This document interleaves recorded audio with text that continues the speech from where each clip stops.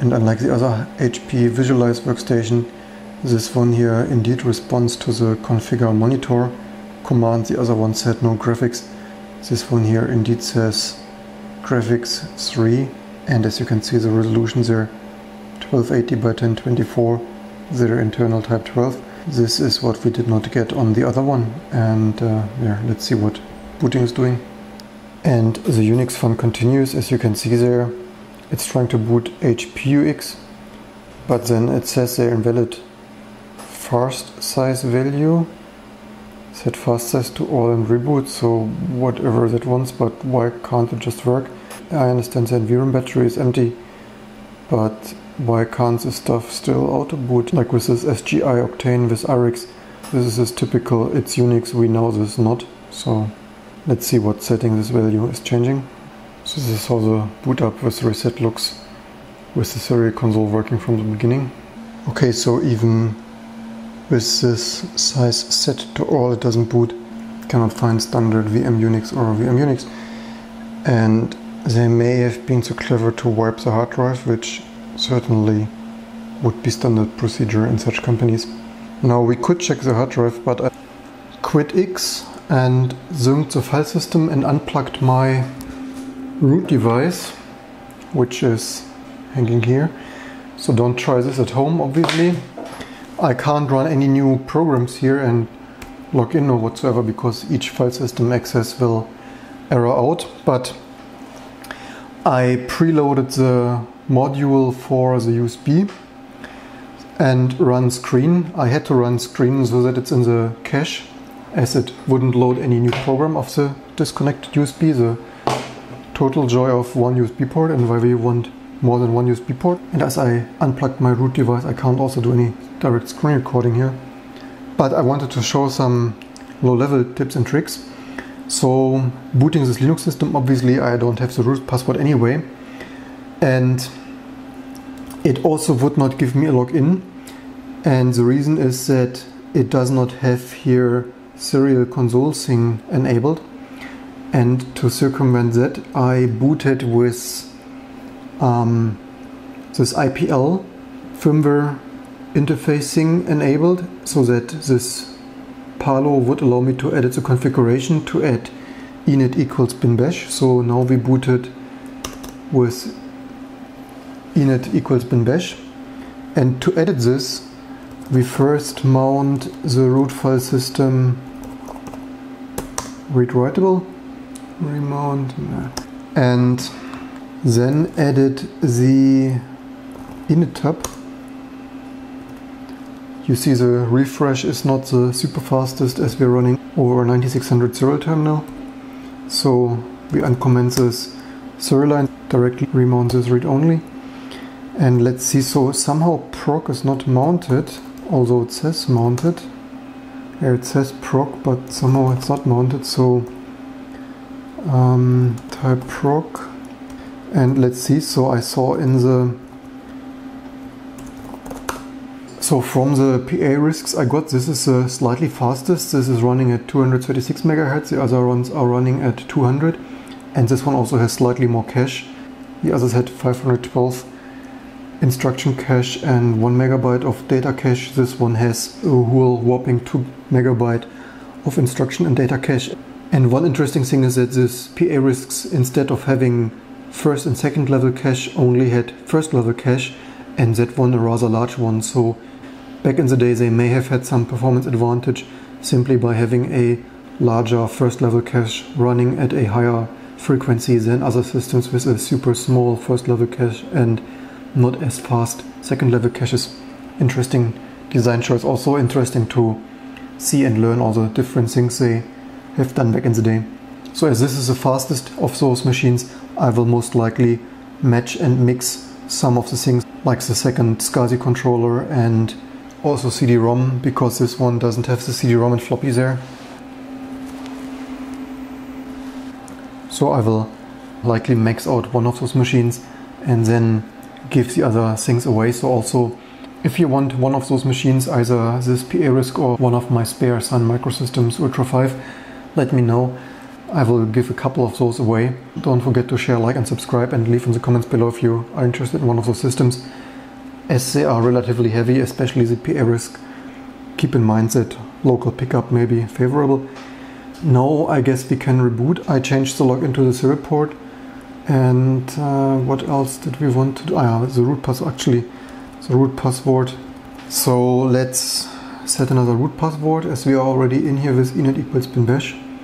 So read write password. So I guess we change this to test. Was changed successfully, otherwise we couldn't log in when we reboot now. So then let's reboot. To stop the auto boot, as so often, you can press a key here, and then if you boot, it would ask you if you want to interact with this IPL, and only if you do this you can edit the payload, this HP Linux loader configuration. And yeah, you see, otherwise the configuration here is the fixed one that didn't ask you anything and just loads the kernel.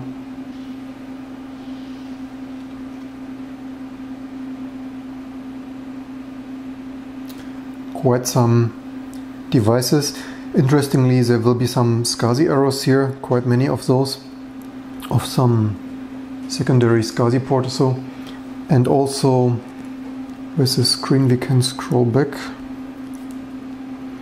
So also quite some system devices here, Raven, Audio, RS-232 and such. And yeah, here come some SCSI errors that we probably can ignore from some secondary SCSI bus. That takes a while. As usual, the annoying thing with this old kernel, I saw already there 2.4 somewhere, maybe it's even written there 2.4.17, so quite old, from 2002, from Stone Age. And as I said in other videos already, that is really annoying that we can't use the new glibc and such with an old kernel. So if I would copy my T2 binaries over, they would not work. They would just either do nothing or print out that the kernel is not new enough. And that is really annoying that they can't have a little bit of backward compatibility there. So this does not help me so much in just copying some binaries over to the hard drive. Instead, I would also need to copy my kernel already and try to test boot that kernel to have a new kernel running for my system. Of course, we want this in the long term anyway, but otherwise it would have been a nice early quick and dirty test. That's what we got from using glibc and such. So there will be multiple steps. First copying a new T2 kernel over, wiring, editing this into the payload bootloader, and then also as a second step only then copy the binaries next. Alternatively, we could skip all of this and try to network boot this. However, network booting on this PA-RISC involves packing this with payload into some combined binary to load. So this is an additional step of error. So maybe I will indeed start, instead of network booting, copy these things over. So root and test. No. Thought I changed it to test though. Even better, I just found here this tiny USB hub. In my bag, I found this in the office in some parts box. But this is the point with these one USB things. You need to travel with so much nonsense that you already forget with what kind of nonsense you travel with. Here's my awesome Apple USB Ethernet dongle thing, and of course here's some nice flat Ethernet cable. So let's forward here some local Wi-Fi to the PA-RISC and get some network going. So this is the difference in graphic cards. This is a more old-fashioned one, and this is a Visualize FX one here in the other system that has in general better specs and such, but I guess doesn't have a Linux driver, so this would only have text mode in Linux or so. As far as I read, this FX are based on PA-RISC CPUs themselves, so they use 4 or so PA-RISCs to render the graphics or so, if that information is correct. Otherwise the systems are identical as far as I can see, except the slightly faster CPU in this one and different memory configuration. So that apparently is bank 0 or so, also here. So I wanted to take memory out of this one.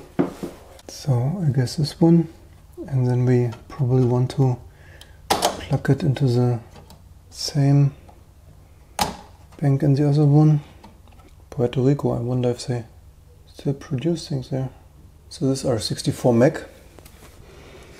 And so this model, maybe let's take one out.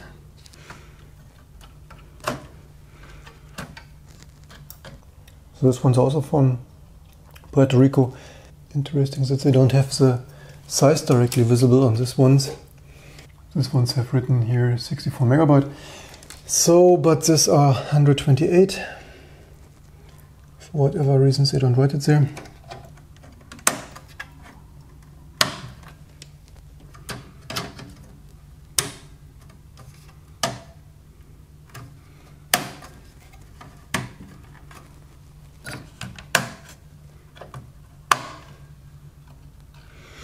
So that could give us 300 something megabyte.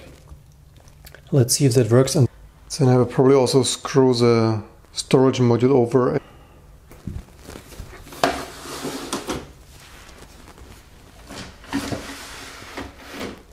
Changing the I/O module, as this was missing from my first video when the SD card had an error from the other day. So unscrew here. And then pull it out like this. In my first video you have seen the I/O module already, just that on this one this is the original HP cable. That's the first box I picked up, it did not have, and this one has this metal rails here, I guess. Maybe I should take it out for this video, huh? Here that snaps in here at the side with this ones.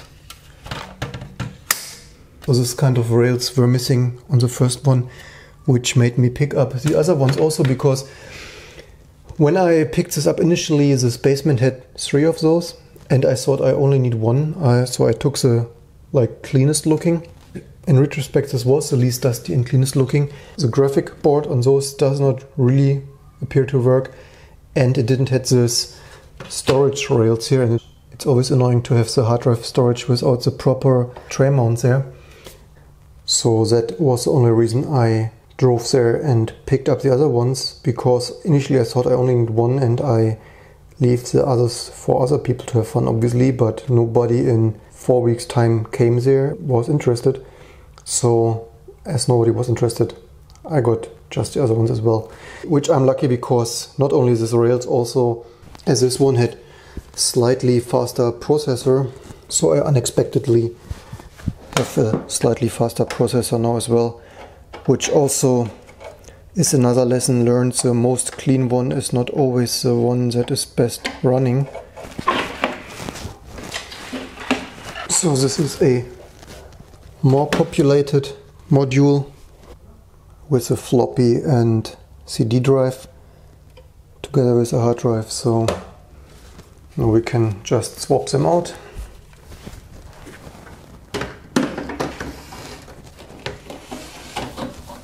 This has slightly different UV fading here though, so maybe in Berlin I take the extra work and actually swap at least the plastic here or something.